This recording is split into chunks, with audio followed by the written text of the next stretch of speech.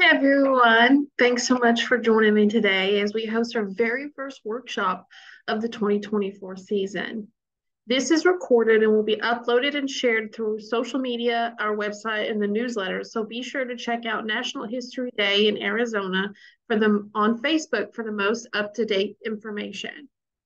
My name is Jenny Pennington, and I'm one of the coordinators here at National History Day in Arizona, along with Dr. Rex. If you were a part of National History Day last year, then you probably saw us a lot. But we're really excited to be back for the 2024 season. And today I'm going to focus on understanding the theme, turning points in history, as well as maybe spark some inspiration for projects along the way. As always, if you ever have any questions, please don't hesitate to reach out. I always try to get back to you as soon as I can, but we'll talk about that a little bit later. So, what is the annual theme? NHD every single year has a theme. So, for example, the theme this year is Turning Points in History. It's the 50-year anniversary of National History Day, which is really exciting. You need to be sure to include in your project why your project is related to the NHD theme for the year. You also need to be able to defend how does that topic fit. So how is this topic a turning point? It's pretty broad. I mean, turning points in history is a very broad theme. So the beauty of that is you can do whatever you enjoy: math, science, music, art, fashion, whatever makes you happy. There are so many topics from so many different backgrounds and fields and areas of history and jobs that you can figure out a way to make things that make you happy fit this theme. Now, remember, it can't be anything that's happened within the last 20 years. So, anything from like 2000 and before is free game. So, what is a turning point? I think that's kind of a hard question that we have to figure out before we can start looking at a thing. What comes to mind when you think about turning points? So, for example, the easiest way to explain this, because I'm a huge US military history fan, I immediately go to war. I think of the Revolutionary War. I think of the Battle of Saratoga. Everyone thought the United States was going to lose the war up until this point, and so many great things happened because they won this particular battle. It's a turning point because the script totally flipped. Okay, so here's the actual definition: a time which a decisive change in a situation occurs, especially one with beneficial results. A point where an important change occurs. So think of like a critical moment, a moment of truth, and words like that kind of help you better understand what a turning point is.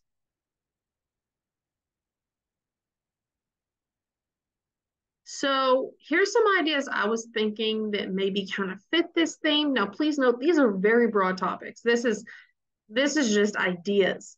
Okay, you can't just turn in a thing that says Gutenberg's printing press. Like we'll get at a little bit how you can develop these ideas. I'm going to share this PowerPoint. So I have links to the different websites that you can see a little bit more about these particular events. So feel free to kind of explore these things. But I was thinking like the printing press, the bus boycott, the Wright brothers, vaccines, things like that. But also, of course, I had to throw in some Arizona topics. So we have Raul Hector Castro, who was the first Hispanic governor of Arizona, World War II in Arizona, Navajo code talkers, the Gadsden Purchase. There's a lot of turning points in Arizona history because Arizona has been through a lot of stuff. Okay. If you are looking to do an Arizona history topic, We have our own library and archives who have lots of pictures, manuscripts, other primary sources and secondary sources that you can use to help with your topic. Also, when picking your topic, remember, we offer special awards at the state competition. So we will have that posted on our website and shared with you too. So if you want to use that to help you pick your topic, hoping that maybe you'll win an award, that's another thing that seems to help people too. So we know the theme, turning points, and you have an interest. So think like US history, women's history, um, whatever topic you think is going to be interesting to you. So break it down. What are some general topics connected to that area of history? And we're gonna walk through an example together here in a second. Break it down even more. Baby steps. Narrow the topic down to something more specific. So think of like a location, a person, an event, something that's more specific that connects to that broader idea. And then you need to develop a research question. Your research question is what's going to help you figure out what to do research on. Your research question needs to ensure that you can somehow relate your topic and your thesis back to the theme. Okay, so we're going to walk through an example. So we got our thing, turning points in history, right? Right here, turning points in history. My general interest I picked was labor history. Okay, I broke it down a little bit more because there's different facets of labor history. And I wanted to focus particularly on women. Okay. So once again, I'm going to break it out even more. One of the not cool, but like one of the most interesting kind of areas of women's labor history that I really like is the Triangle Shirtwaist Factory Fire. So I then said, how did the events of the factory fire influence labor rights and legislation? So it refers back to the general interest and a turning point because I'm saying that laws are fixing to be made and what occurred because of it. This is my thesis. Please note, you cannot use my thesis, okay, for your project. If you want to use this particular topic, cool, but you need to come up with your own thesis, your own research question, things like that, okay? Be creative. My thesis says the Triangle Shirtwaist Factory Fire was a catalyst that sparked a significant influx and awareness of the deplorable conditions of the female labor force. The results of this tragedy led to the passage of 30 separate laws about workplace reform and workers' rights, including regulating the minimum wage and working conditions. This is a turning point because of all of the reform that happened. This is a huge turning point in women's history because life as a female worker before was garbage. And because it was garbage before, there's that turning point. You see what I'm saying? So I got my thesis, I got my research question. What else do I need to consider? So these are categories, historical context and multiple perspectives are categories on your rubric for all projects. These are some areas that I think that a lot of kids struggled with all over the place, not just here in Arizona, but like literally everywhere. And we need to be sure that we include these in our thinking when we're picking a topic. Because if you can't give me historical context, we need to rethink our ideas maybe. So we need to make sure that we have historical context. What is that? Well, it's what's the time frame? How does this exact period in time affect what played into the event? So this particular event, the factory fire, happened in 1911. So what was happening? There was no labor laws.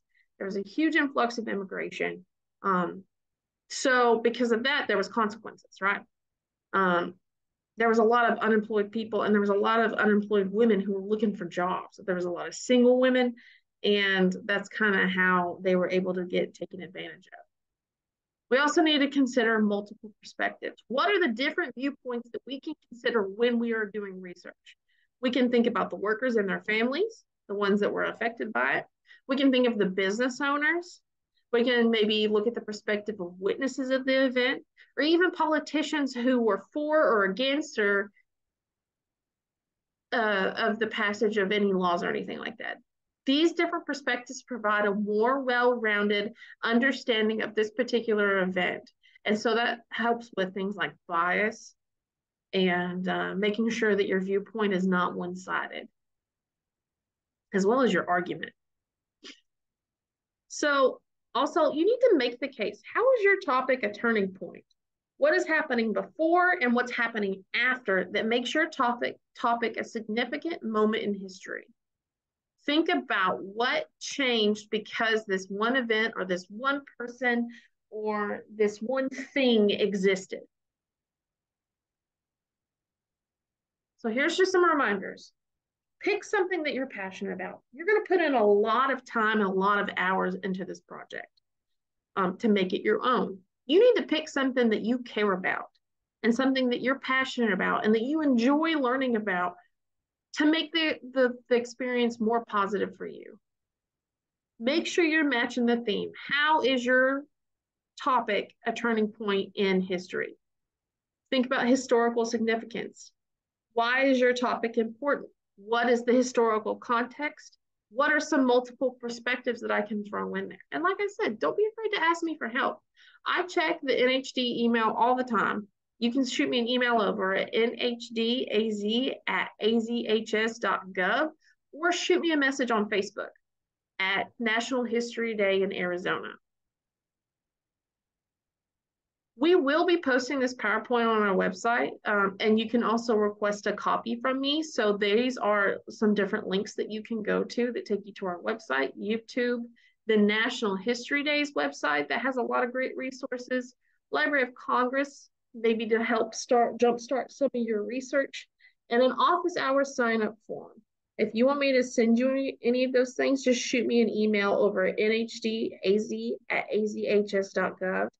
Or you can reach me by phone Tuesday through Saturday from 9 to 3 at 928-782-1841. Please make sure you join us for our next workshop, which will be our first live workshop on October 13th at 4 p.m. We're going to be going over the things on our website and some resources that we have access to that can help you with NHD. So we look forward to seeing you there. Make sure you register. There's more information on our Facebook and will be included in the October newsletter. Be sure to talk to your teachers if you have any questions or shoot me an email. I look forward to seeing you there and I hope you have a great rest of your day. Thank you.